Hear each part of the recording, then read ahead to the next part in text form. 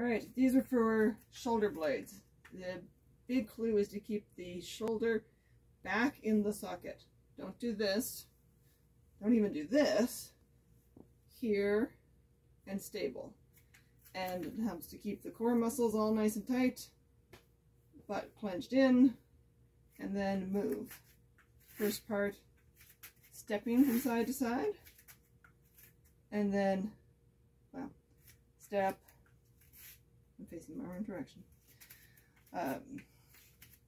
Other arm, step, reverse, step, other arm, step. Now, same shoulder position, not stepping, moving, pulling out. Again, both arms, turn around and do both arms again. To make it even more better, bad English, to make it better for fencing, repeat, but now with the elbow out. Just like you need to be able to make parries and move the sword around in front of the body, about a fist width out from the body.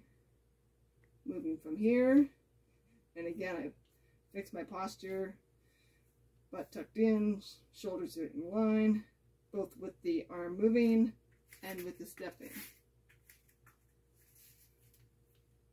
Both hands, both types, both sides.